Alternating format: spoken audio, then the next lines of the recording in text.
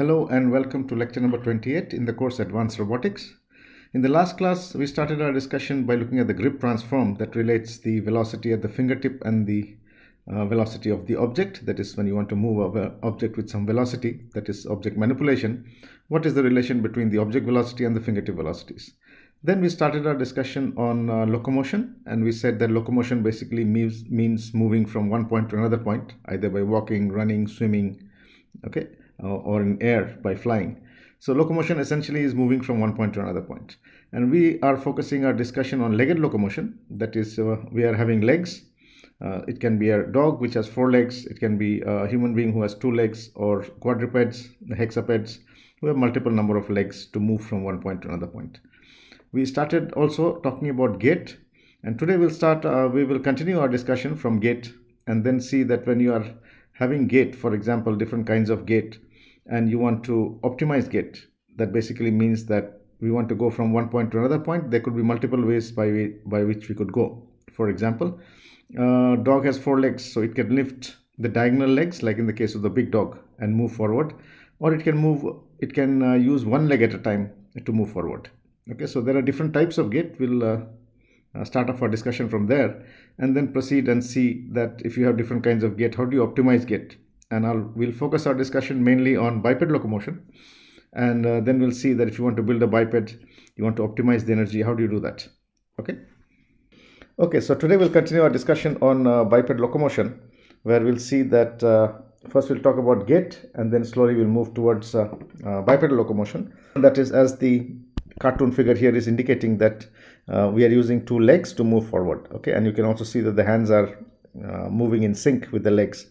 And something interesting to note here is that the concept of energy optimal gait, that is, we can walk in different ways, but it's very interesting to note that all human beings walk almost in the same way.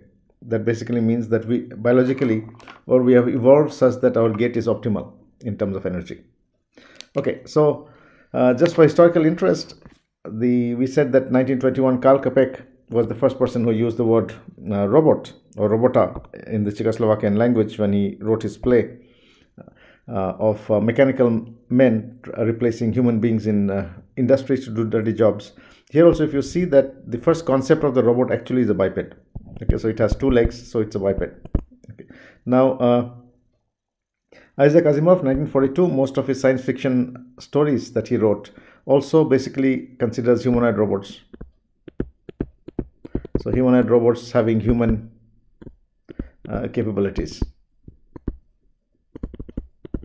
Okay, like they can do tasks and they can think, they have some amount of AI and things like that. So this concept of humanoid biped is not new as far as science fiction and Karl Kapek is considered, but it took us very long to come to biped, essentially because of the fact that wheeled robots were the earliest robots, and wheeled robots were the earliest. Why? Because if you have 4 wheels, you can see that this doesn't require balance. Okay, the robot is balanced already. So if you just leave it there, it stays there. If you rotate the wheel, it goes forward. So control is simple. In terms of energy efficiency, it is simple. Whereas if you talk about a biped, immediately you need what is called balance. That means a bipedal system is essentially unbalanced. It's dynamically unbalanced system. So what we say is dynamically unbalanced system. Okay, and hence we have to balance it always. This would mean that it requires more energy, and it is more computationally expensive in terms of kinematics to get a biped robot to walk. Okay, just revising, here is one of the famous quadruped robots, which is the big dog, made by Boston Dynamics. And we talked about gait in the previous class, and we said that gait is the pattern of foot placement. Now, if you have a leg like this, and so the pattern of foot placement would basically mean, it does not mean the kinematics or the shape of the leg. It basically means that whether you're making contact with the ground or no contact. So there is contact, or it's in contact or it's in air. So there are 2 conditions. Either it's in contact with the ground or it's in air. Okay, so it's binary. So 1, 0 kind of. So when the robot is walking, please note very carefully that the leg contacts, there are 4 legs here. So there are 4 contacts. And if I draw the top view of the robot like this, okay, there is 1 leg here, 1 leg here, 1 here, and 1 here. Okay, then you note very carefully that it is having diagonal kind of gait, which basically means that these two legs will be in air, then it will switch and the other legs will be in air. So first the red color will be in air, then the yellow color will be in air, and that is the way it is walking. So at any time, two are in air, two legs in air. Okay, that is the way it is, a diagonal kind of gait which this robot is using to move forward. Okay, the other thing that you should note is that if you look at the shape of the legs, please look very carefully. If I draw the side view, the shape of the legs is inward bent like this. Okay, whereas in the case of a dog it could be forward bent like this. Okay, so this is basically, it is probably more stable gait that it is having. So please note these things in the video very carefully, and then today we'll discuss in more detail what do you mean by the gait, and how do you optimize gait, how do you do the kinematics, etc. So please note the gait that this robot is using. At any instant, two legs are in air and two legs are in ground. So in between, the robot could instantaneously be on four legs on the ground also. Okay, but that is a very small, very short phase. Okay.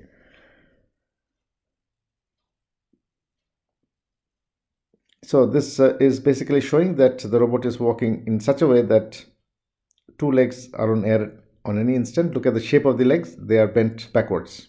Okay. So today we'll also look at, we'll also have a discussion on degrees of freedom of the legs and things like that. Now this is a bipedal robot, which is Atlas, also made by Boston Dynamics, and it can walk, it is bipedal. Okay, so again, if this is my head and this is my hands, the hands are not doing much. You can see they're just standing there, they're not moving. And if this is the side view, then the robot is like this. Okay, please note that the legs are bent there, they're not straight, they are bent. So today we'll also try to see why the legs are bent. So if you see a bipedal robot walking, you'll always find that the legs are bent. It doesn't walk straight. Human beings walk straight. Okay, so if I talk about a human being, now this is a human, our legs would be like this, straight. Okay, there is no bend there. Whereas in the case of the robot, it is like this. Okay, that is essentially because for balance and stability, this kind of bent structure is more stable than this structure, because this behaves like an inverted pendulum otherwise. So it can fall very easily in that side or this side. Okay, so this basically showed a bipedal robot which is walking and going from some point to some other point on the ground, and it is also having a gait. Whereas in this case there are two legs, so the gait would have one leg on air, then two legs on the ground, and one leg in air, and then two legs on the ground. So it's 2-1, 2-1, 2-1, which is a little different from the gait of the big dog that you just saw some time back. Okay, so we'll discuss these things in more detail today. Okay, so we said that the gait is the pattern of foot placement. So this basically means whether the leg is in air or on ground. Okay, so there are two conditions only. Now if it is on ground, we mark it with a black color, and if it's in air, we just leave it blank. Okay, so to talk about gait of a biped, so for a human being, if I take my front view here, okay, these are two hands on the two sides, these are legs, two legs. And if I take the side view will be something like that. This is my side view. Okay, and these are the arms. So we have two legs. So we can talk about this as the right leg and this the left leg. So if I draw my gait diagram, this is going to be right leg. Okay, this is my right leg and that's my left leg, and it is this is a different instance of walk. Okay, so this is T1, T2, T3, T4, like that. Okay, so this is my left leg, that's my right leg. Okay, now when we start off, normally we are on two leg stance, so both legs are on the ground, means it is like this. Then one leg goes up. So if I take the side view, one leg is in air. If you can imagine, this is my rear leg which is in air, and this leg will go like this, and this fellow is on ground. Okay, so the rear leg will go forward like this and become the front leg, and the body moves forward. Okay, so we are on two leg stance, which is this one. Then we come on one leg stance. So the right leg is on the ground and left leg is in air. So the one that is on the ground is marked with a black dot. The one that is in air is left blank. After this, the next instant will be two legs on ground. Then it is going to become one leg on ground, then two legs on ground. Okay, so this is the gait for a biped. So you can see that it's one leg. So it is one leg, two legs, one leg, two leg, like that. Okay, on the ground. That is the way we walk. Now, what is the difference between run and walk? Interesting question. So in walk, normally, rather, it will be this cycle. This is walk. So one leg, two leg, one leg, two leg. That is walk. What is run? Run can mean two legs on air, two legs in air, okay, and then one leg on ground. Okay, so the running gait would have instances where both the legs are in air, whereas walking is basically an instant where either two or one leg will always be in contact with the ground. Okay, that is the difference between running and walking. Now let's see further. In the case of a quadruped robot, which has 4 legs, so this is the forward direction. This is the forward direction in which the robot is, let's say this is a dog. Well, this doesn't look like a dog, maybe it's a robot. Is walking forward. Okay, so this is it has 4 legs. So this is my right front, this is the right back, this is left front and left back. So there are 4 legs and each of them are marked here. Okay, now you can see that in instant t1, this is my instant t1, there are 2 legs on the ground. This one is on the ground, that is on the ground. So LB and RF are on the ground. So we are marking it with a black color here and here. Okay, at this instant t1. At the next instant, what is happening is here, t2, which is also called the changeover phase. Okay, so it is basically changing the legs which are in air. What is changeover? Changeover phase is the phase where legs in air interchange.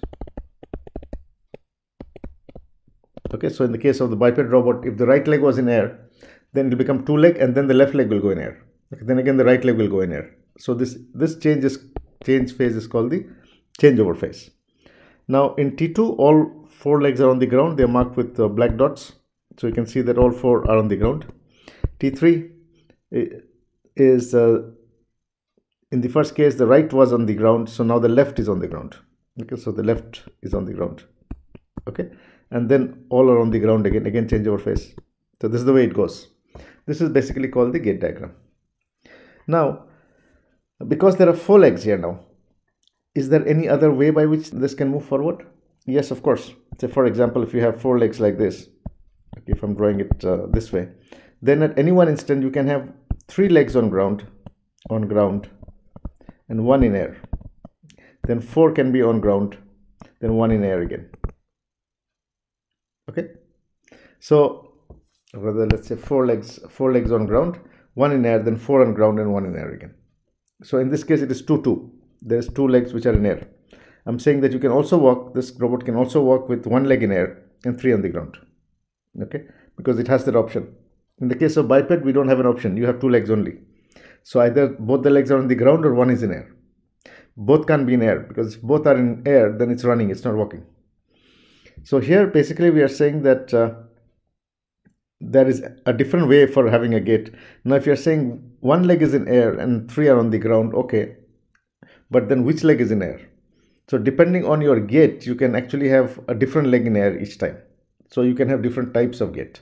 Okay, that is what we are going to see today as we go along. Okay, so we talked about static balance and dynamic balance. So in static balance, we are basically saying that the robot is walking very slowly. It's almost like it is static. Okay, so accelerations x double dot is almost good as 0. Okay, accelerations are very, very small or they're almost 0. So in that case, how do we define balance? We define it by saying that in this case, we have a hexaped. We have 6 legs. And at this instant, 3 legs are in air. And 3 legs are on the ground. So this and this are on ground. Now the legs that are on ground, if you join them with straight lines, what you get is a support polygon. This is called the support polygon. Now in the support polygon, the projection of the center of mass, if the projection of the center of mass lies inside the support polygon, we say it is balanced at that instant. Okay, and how do we define it? We can come here and see. So this is the top view.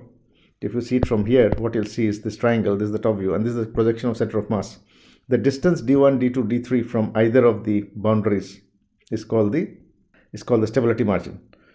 So the minimum of this distance d1, d2, d3 is how stable it is. For example, if the center of mass were to go this side and d2 becomes this small, position, then it is less stable. Okay, so that is one definition of stability margin. The other is longitudinal stability margin. In the direction in which the robot is moving, you have d1 here and d2 here, the distance from the boundaries. Okay, so the minimum of d1 and d2 will give you the longitudinal stability margin again. Okay, but please note this is static balance, so it is walking very slowly. And now let's look at different kinds of gait. So this is a quadruped. So this is a quadruped robot, means it has 4 legs. Okay, we are not talking about the shape of the legs, we are not talking about the size of the legs, those things we are not considering. Here we are just considering the gait, the pattern of foot placement. Now in this case, in this quadruped, we are saying that at any instant, at a time, or rather let's say at time t, okay, either 4 legs are on the ground or 1 leg is in air. Okay, 4 on ground or 1 in air. 1 in air means 3 on ground. Okay, that's how it moves forward. Okay, so basically it has 4 legs, 1, 2, 3, 4, which are marked in this figure here. So if you look at the gait diagram, then what we are seeing is that at any instant we have the number of legs which are on the ground can vary now. Okay, 1, 2, 3, 4 of them are there. So let's see here. This is called the wave gait. This gait is called the wave gait. So 1, 2, 3, 4 are the leg numbers. So 1, 2, 3, and 4.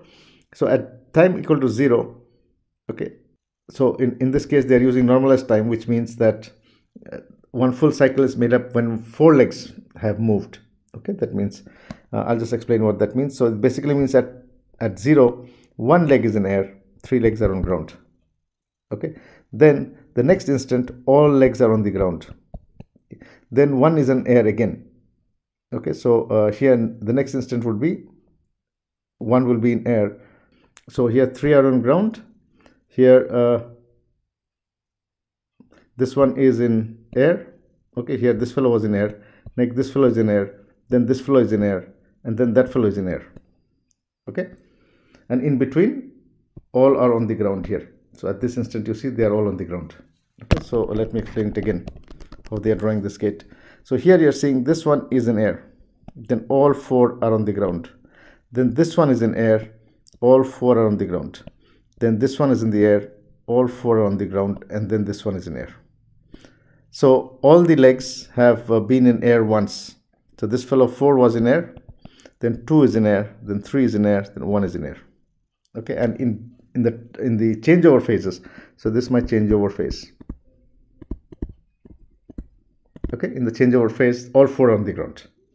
Okay, now this means that at any one instant, 1 leg is in either all 4 are on the ground or 1 is in air. Okay, now if that be the case, then what is the way by which leg is going to be in air?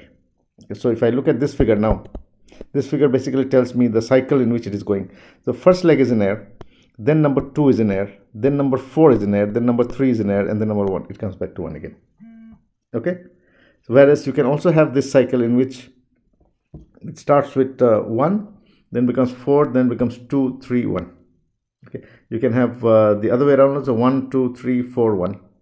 Okay, so these are all the various possibilities of which leg is going to be in air, or what is the sequence in which the legs are going to be in air. So each of this will have one diagram like this. Okay, I hope you understand. Here basically what we are saying is that there are 4 legs. So which one is going to go in air? For example, let me take the example of the first one here, the first diagram here, and say, so the first one is in air, this one is in air, then the second one is in air, then the fourth one is in air. So like this, fourth one is in air, then third one is in air, and then comes back like that. That is this one. Okay, or we could have cycled it such that if I take this one now, let me take this one, if I cycle it that way, let me change the color.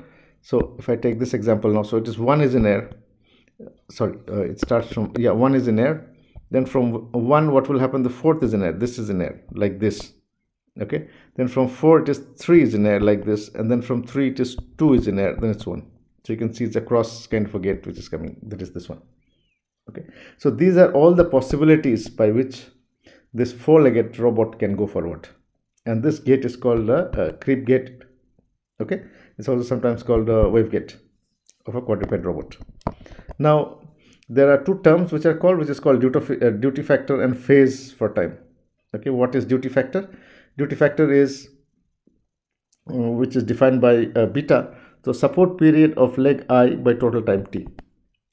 Okay, so total time t would mean the total time for which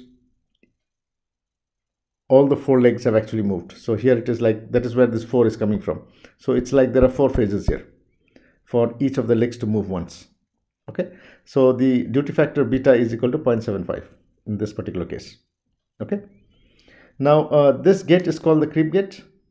Now you can have more number of legs, like this is a hexaped.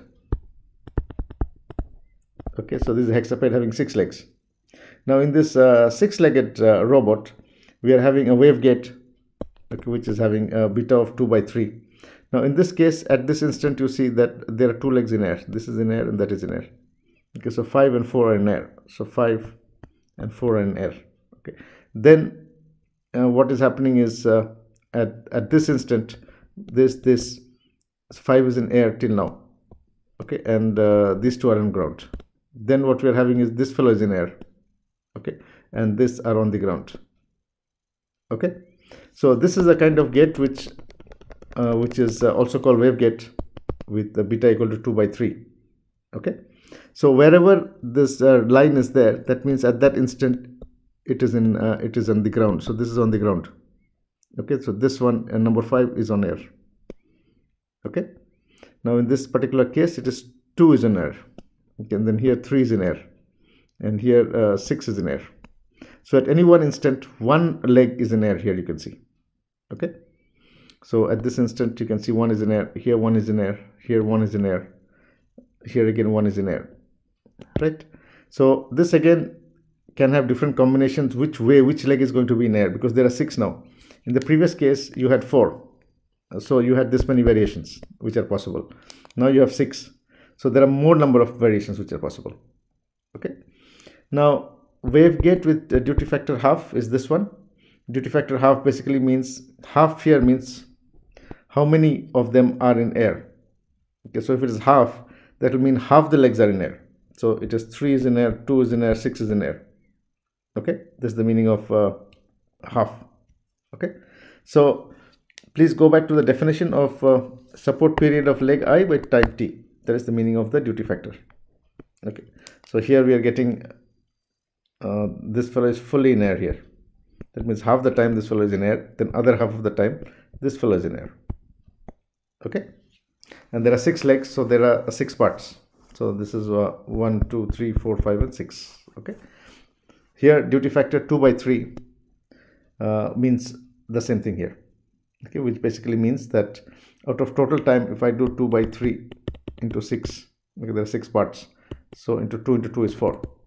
Okay, that means 4 legs are on the ground at any instant. So there is 1, 2, 3, 4 on the ground. Okay, okay, so this is basically what we talk by wave gate and creep gate. Now you can also have pace gate and bound gate. This is something that we have seen in the case of the quadruped robot, like the one we were just looking at the video in terms of the big dog. Okay, in that case, it was using diagonal legs for moving. So 2 legs were in air at any instant. Okay, so in this particular case, in this pace gate, this is my pace gate. So 1, 2, 3, 4 are the leg numbers. 1, 2, 3, 4. So 1, 3, 2, 4 are here. You can see that this instant, okay, 2, 4 are in air. Okay, 1, 3 are on the ground. So 1 and 3 are on the ground, and the other 2 are on the air. Then there is a changeover phase, and then what happens is the other 1 and 3 come on the air, 1 and 3, and then 2 and 4 are on the ground. That means it is going not diagonally but sideways. These 2 legs and then these 2 legs are interchangeably in air. Okay, so it is not diagonal, it is side. So if I draw the legs like this, then what it basically means is these are my 4 legs. Okay, then it is going this side and then it is going this side. Okay, and interchanging. In the case of the big dog, it was crosswise. It was like this, like this, like this. So in the case of the big dog, it was like this, and then it was like this. Okay, so this is what we call by a pace gate, and the gate diagram is shown here. Okay, so the other gate is the bound gate. Okay, so this is my bound gate, which can be used for running or jumping also. So this is a bound gate in which we have 1, 2, 3, 4 legs. So we have 3 and we have 4, which is in air. So 3 and 4, that means the front sides, in that particular case, if these are the 4 legs, then the front is in air. Okay, it is like this. These 2 are in air, then in the next shot 4 are on the ground, and then this is in air. Okay, so this was the big dog. Okay, this is basically what we call the pace gate, where it is going sideways. Sideways legs are on air or on ground, and here this one is called the bound gate. Okay, in the bound gate, only the front legs or the back legs are in air, and this is my gate diagram. Okay, now these are different kinds of bipedal robots that have been built for a very long time. Quadruped robot inspired by mammals. Big dog is probably the best, and these are the corresponding gate diagrams for the robots. So please draw the gate for the big dog. If you draw the gate for the big dog, it will turn out something like this. It is diagonal legs which are moving. Okay, so it will be almost similar to this. I talked about the instantaneous support. Okay, so this can be instantaneous. That means the 4 legs on the ground for the big dog, one leg would be instantaneously on the ground and it will take off. Okay, now yeah, so this is the concept of gate. Now let's move forward and look at frames at joints. Now we have seen that we define each leg. So this is my leg. Okay, this is my leg. Okay, and there is contact here. This is my this is the leg. Now the first question that comes out is how many degrees of freedom. Now if we say it is 2 degrees of freedom, then the 2 degrees of freedom will be one joint here, one revolute joint here, one revolute joint here. So it's a 2 DOF, 2 DOF, the simplest. Okay, you cannot have 1 DOF, so it will have 2 DOF for each leg. Now if this is the body here. Okay, so that's my body, and there is another sorry, the legs must be of, what will be the length ratio of the lengths? They will be same length. Okay, this is something which we said. Okay, so this is my 2 legs, and these are degrees of freedom which are there. So each leg has degrees of freedom per leg. So each leg has 2 degrees of freedom. Okay, so each leg has 2 DOF. Okay, now we are going to do the kinematics of this. So basically I need to put frames at the joints. So we have to follow the DH parameters to put the frames at the joints, and then we can have a global frame. So what I need to do is put frames at the joints, and this will be my z-axis, okay, as per DH notation, and then correspondingly I can put the x-axis. So x-axis can be this side. Okay, so the first thing that we need to do is put frames at the joints, and we can relate the frames by means of the one is the rotation matrix. Okay, that is one, and the second is the homogeneous transformation matrix. Okay, so the rotation matrix is something which we have studied. So rotation is always about z theta, and that matrix is cos minus sine cos 0, 0, 1. This is something we did at the beginning of the course. And the homogeneous transformation matrix basically relates two matrices n minus 1 to n, and this consists of the rotation matrix here and the translation between the two origins. This is 0, 0, 0, that is 1. This is the distance between two frames. Distance between origins of two frames. Okay, that's the homogeneous transformation matrix. So by using the homogeneous transformation matrix, we can actually find the relation between one frame and the other frame. And in order to find contact, I can put another z here and put an x here. Okay, because I want the contact point also. So although this 2 degrees of freedom, I basically want the relationship of the end of the foot also with respect to the body frame. Okay. Now this is exactly how we do the frame assignment. Now please note that unlike a serial arm manipulator, this robot is moving around in space. Okay, so we need to put a local frame and we need to put a global frame. Now this is my global frame or fixed frame, okay, which is fixed and which doesn't move. Then I put a local frame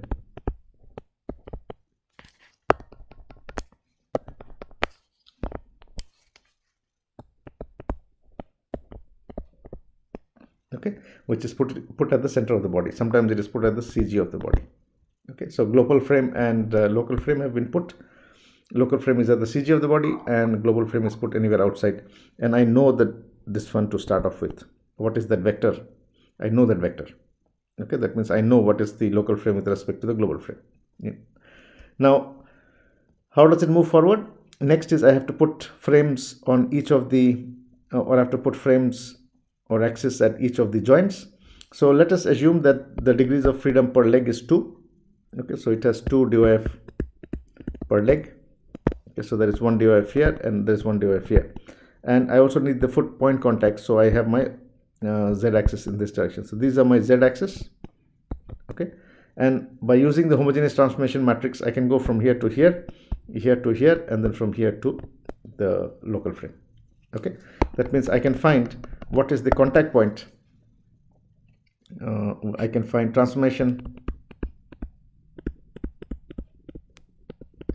between foot contact, foot ground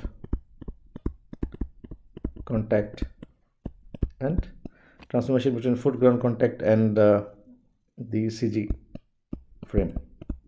And if you have with relation to the CG frame, you can also go to the global frame, right? So, and this can be done for each leg. For each leg, so you can look upon this as a serial arm manipulator. Okay, you can, if I reverse the problem, suppose you are thinking, suppose I invert the problem. What do? I put this robot upside down. Okay, so if I put it upside down, what will happen? This leg is like this now. Okay, so the body has come down and this is my CG now. Now this is like a serial manipulator. It's exactly same as a serial manipulator. You would have studied the robotics of the frame assignments of serial manipulators in most textbooks. So here what we are seeing is that if I consider this to be a serial manipulator, this is not moving. This is my Z axis, X axis, Y axis. Then this is 1 degree of freedom, this is another degree of freedom, and this is the contact point XY. We can say XYZ also. Okay, so each of this is behaving like a serial manipulator. Okay. And then now you know how to do the frame assignments and do the kinematics. Okay, so it is exactly similar to our serial arm manipulators, where we are considering each arm to be equal to a manipulator. Okay, so each arm is equal to a manipulator. That is how we are modeling this and how we do the kinematics. Okay, now the robot has to move forward. How does it move forward? So this is a quadruped. There are 4 legs. So at the simplest case, we can talk about a creep gait or a wave gait, such that at any instant, one leg moves forward. Okay, so this is the leg which is moving forward, this leg here, and it takes a trajectory like this and comes here.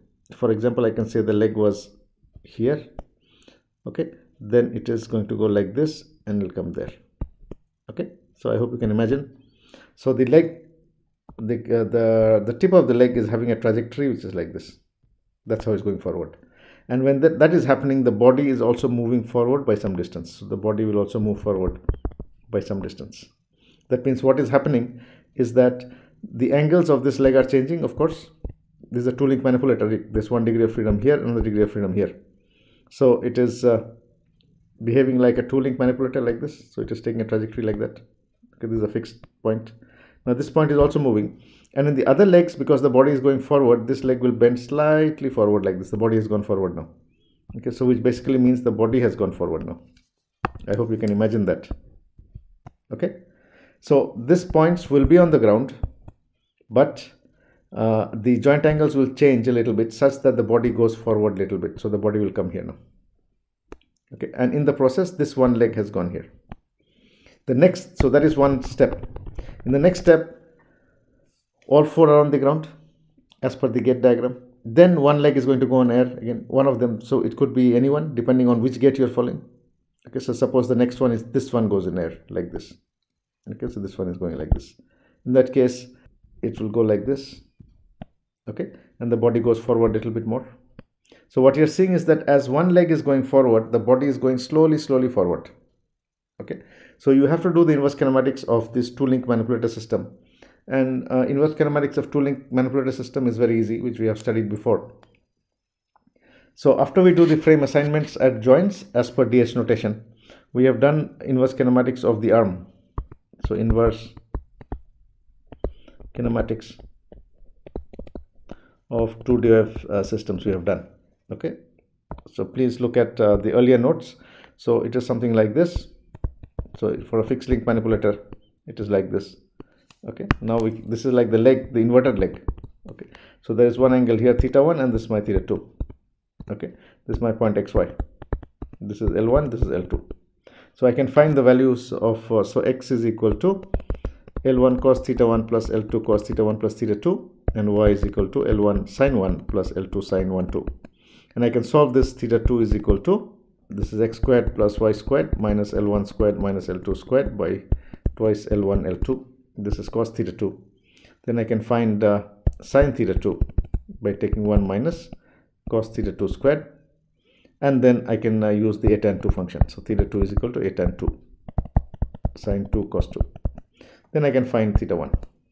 Okay, so this has been done. So basically we can, given a trajectory here, what kind of trajectory we are following? Some trajectory like this, right?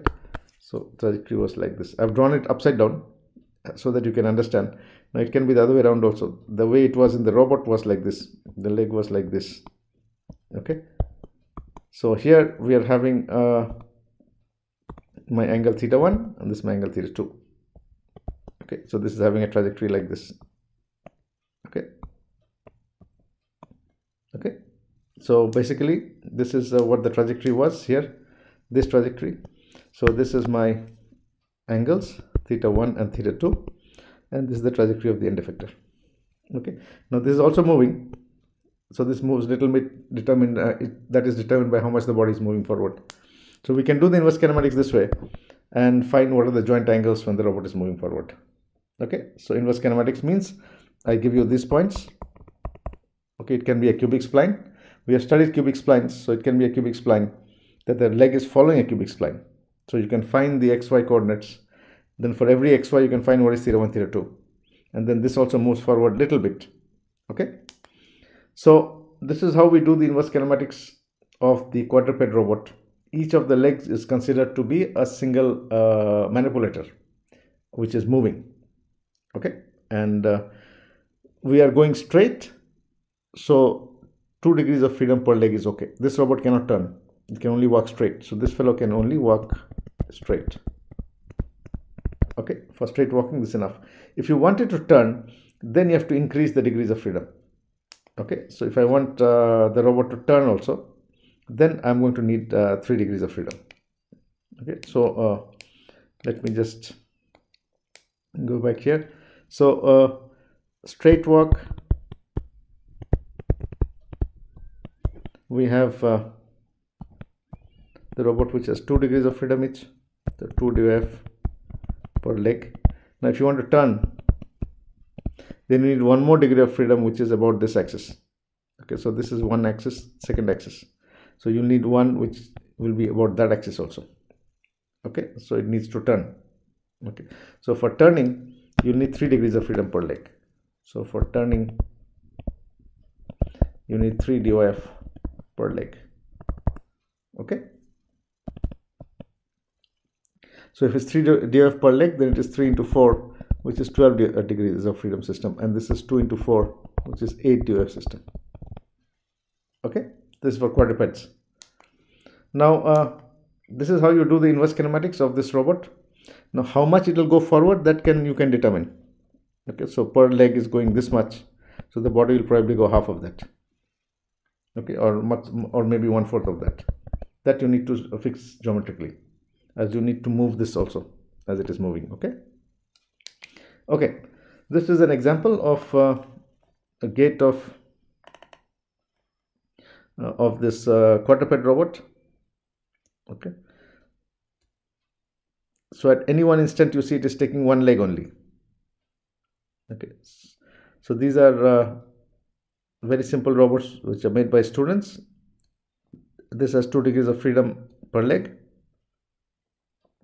At any one instant it is simply moving one leg forward. 3 legs are on the ground, then 4 legs are on the ground, then 1 leg is in air, that way.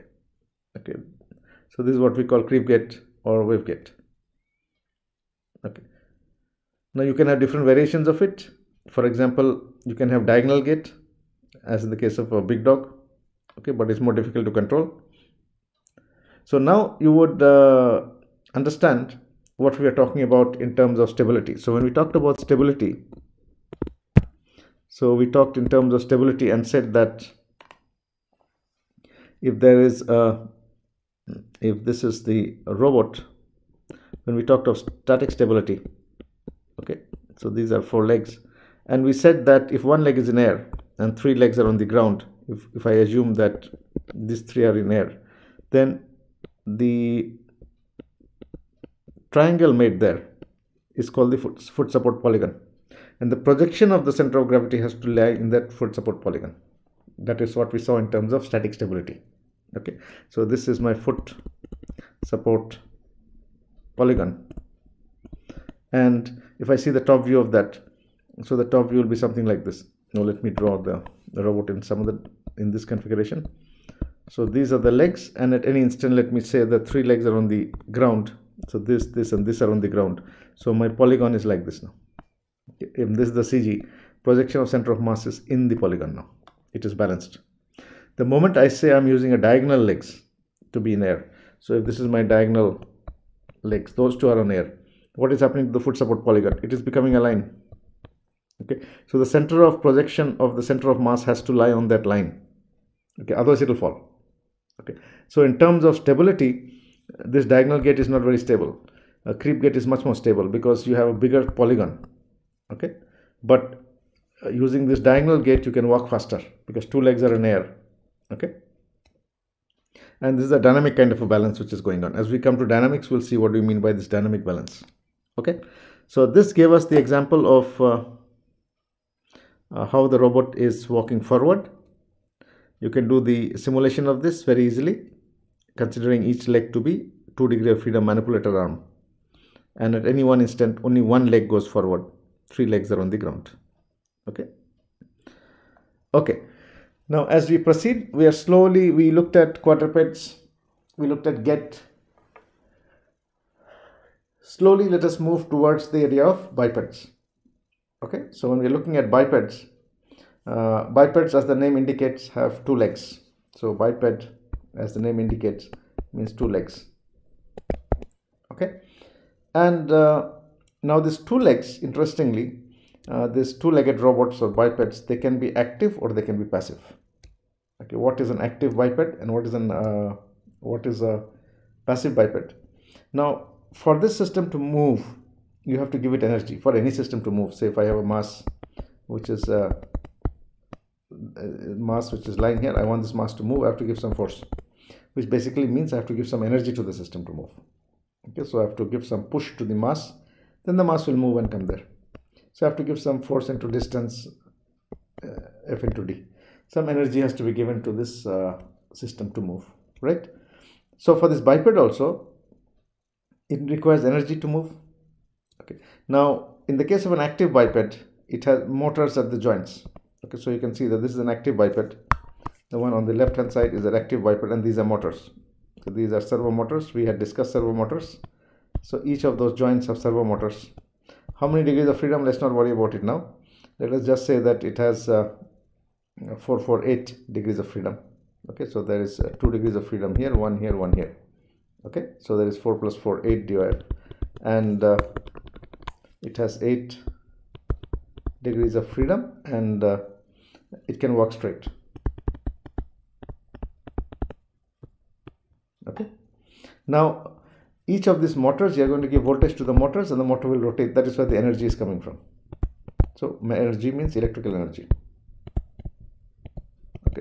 So this is basically called an active biped, which has active motors which are being controlled such that the robot can move in a particular direction. Okay. Now, can you have a robot or a biped robot which doesn't have motors but can walk? The immediate question comes, where is the energy coming from? Okay. Now, this is an example of a passive biped. Now, a passive biped has no motors. Okay. And you can see here that this passive biped, there are no motors here. There are links and there's a revolute joint there. And these are legs which have a particular shape. Now, where is the energy coming from? The energy is coming from gravitational energy. Energy is gravitational. It's basically gravity or gravitational energy. Okay. So this can walk on an inclined ground. It cannot walk on flat ground. Okay. And the concept is very interesting. The concept is like that of a wheel. Okay. So this is the wheel. Let me draw a bigger picture here. So this is a wheel. This is a much bigger picture I'm drawing. When the wheel is on flat ground, what is happening to mg? This is my point of contact. This is mg. This is the point of contact. Okay. So there is a force. So this mg force is coming through the point of contact and there is no moment there. So the wheel, when you're keeping this wheel or a ball on a flat ground, it will not rotate. Why will it not rotate? Because there is no moment to make it rotate. Now the moment I keep the wheel on an inclined surface, like if I keep it like this, now what is happening? This is my contact point and the mg is like this now. Okay, mg is coming here now. Now this is the contact point and mg force is coming this way. Okay. So what is happening is this force into that distance is a moment which is being generated about that point. Okay. So what is happening? Because this moment is generated about this point, this wheel will start rotating in this direction. That is why it rotates. So if you keep a wheel or a ball on an inclined surface, it will start rolling down. Why is it rolling down? Okay. So why is it rolling down? It is rolling down because of this. So exactly same here, what we are seeing is on an inclined plane, if I keep, this is my contact point, mg is going like this. So there is this mg into that distance x. So mg into x. Okay, mg into the distance x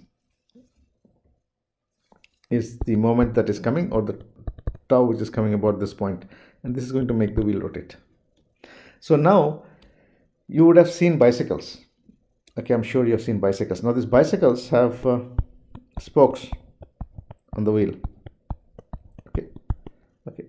So this is a wheel. Let's say this is a bicycle, and this is spokes which are there on the wheel. Now, if I just take this one and this one, let me change the color. So if I take a part of a wheel, only this much, okay, then there's one spoke here, another spoke here, okay, and this is behaving like a part of a wheel. Now, if this is behaving like a part of a wheel, then this should apply. That means if I put this on an inclined ground, this is my ground like this now, okay, it's making contact here. What will happen? This will rotate because mg is going this way now, okay. So this is a part of a wheel, and this is the way it is shown here. So this is one leg, this is another leg. So this is one leg, this is one leg, this is another leg, and this is one leg like this. It's a part of a wheel. Okay, so very clearly you can see that this is like, it's a complete wheel. This one is like a wheel, okay, like a bicycle wheel which has spokes.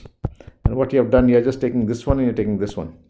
Okay, so what is happening is that it's becoming like a part of a wheel, and this is the part of a wheel. This is one leg and this is another leg, and this fellow's sole is like this fellow's sole is like this. Now if I keep it on an inclined ground, it will start going back, it will start going down. Now it can rotate about, this is a revolute joint. So what is going to happen is, if I keep it on an inclined ground, this leg will go forward, body will go forward, and will keep moving forward like that. Who is giving the energy?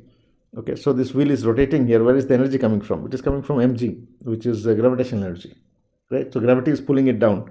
That's why it's rotating. Okay, so this kind of robots are basically called passive robots. Okay, they can be called passive robots. They are also called self-propelling systems, self-propelling machines. Self-propelling means that there is no energy that is being given. It is walking by itself. Okay. Now, if you're not convinced, you can have a look at this one. This is the video which is showing a self-propelling machine or a passive walker which is walking down a slope. There is no motor anywhere. So there are two legs which are connected by a revolute joint, and if you look at the shape of the legs, they are circular or spherical actually. Okay, so they are bending from side to side and it is walking forward. There is no motor anywhere, so it is behaving like a wheel, and it is coming down and for and walking, right? So this is basically what we call a passive walker, and these are called passive robots. Okay, they walk by themselves. Okay, this is an interesting, you can make one yourself, where you can make a passive robot and make it walk by itself. Okay, now this is another example. This toy is a passive walker, and it's called tuk tuk. Okay, because it makes the noise tuk tuk when it is walking. And how does it walk? These are two legs. This is one leg, there is another leg. Okay, two legs, and the shape of the legs, if I draw it here, if you see, the shape of the leg is like this. Okay, so it is semicircular here, and semicircular legs are there. Why semicircular? So that it can bend on this side and it can bend on this side. Okay, and it walks forward. So the shape of the leg, if you look at the previous one, if you look at the passive walker that we have shown here, if you look at the shape of the leg, it's semicircular here. Notice very carefully. On this direction, also in that direction. Okay, so this is my leg. It's like part of a sphere. That is the shape. So it can bend on that side, and it also rotates on this side. So if you look at this passive walker that was walking, you'll notice that it is actually bending on side to side and also rotating or rolling in the front direction. Okay, so like the legs are a part of a sphere. Okay. Now this is tuk tuk, which is the toy, and it has weights on both sides. Okay, so it is walking down an inclined surface by bending side to side. So it will go from this side to this side, so that the contact goes from this leg to this leg. So the contacts are basically changing. So if I draw it here, one leg is like this. Okay, the other leg is like this. Okay, and there are weights which it is carrying from this side to this side. So once is that side, then is this side. So contacts are changing from this leg to this leg. So one leg, it is changing from left, right, left, right, left, right. And because it is inclined on the side direction, if I draw the side view of this, the leg is like this. Okay, so what is happening? This is part of a wheel. So it is rolling down. Okay, so let's have a look at the video. It makes it very clear how it's working. So you can see that this is no motors anywhere. So no energy being given to it. How is it walking? Down an incline. It is getting the energy from the gravitational energy. Okay, so gravity is pulling it down, and that is how the energy is coming. And this is a very interesting walker, which is called a passive walker. So there are several types of these passive walkers which are used to study dynamics, in order to understand dynamics of passive systems like this. And these are the simplest biped robots which can walk with no motors. Okay. Okay. Yeah. So those are passive walkers. But now let's look at dynamic walkers. Now, dynamic walkers require balance. Okay. Why? Because as you see that the biped robot is walking, so there is some acceleration which is there. Okay. So acceleration, Coriolis centrifugal forces, and gravity forces are there. Now, a bipedal system is inherently an unbalanced system. Okay, so this is an unbalanced.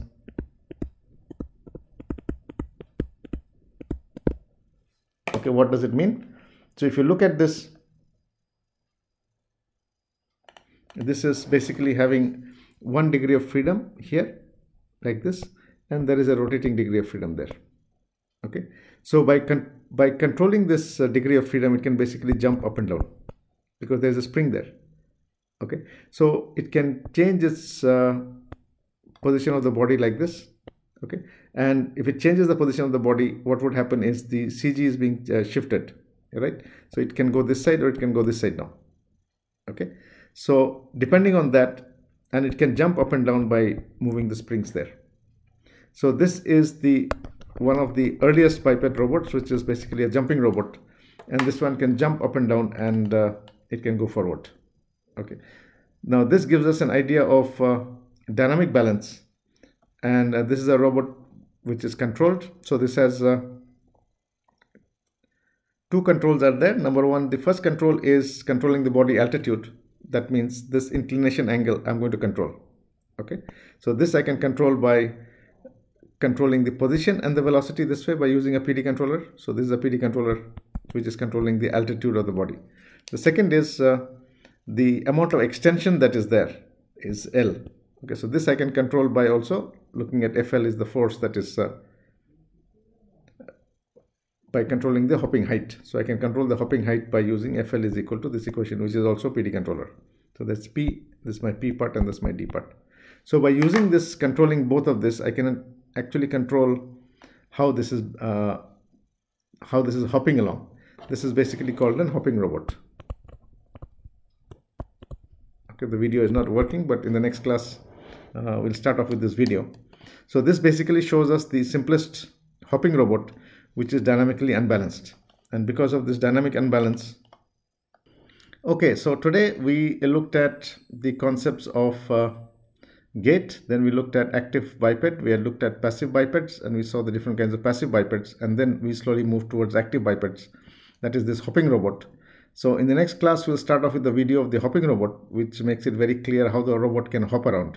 Okay, so you can control it's basically jumping, and it's statically unstable. Why? Because it cannot stand in one place. If you try to make it stand, it will fall. Okay, as long as it is jumping, it's okay. But the moment you want it to stand, it won't stand because it is dynamically unbalanced system.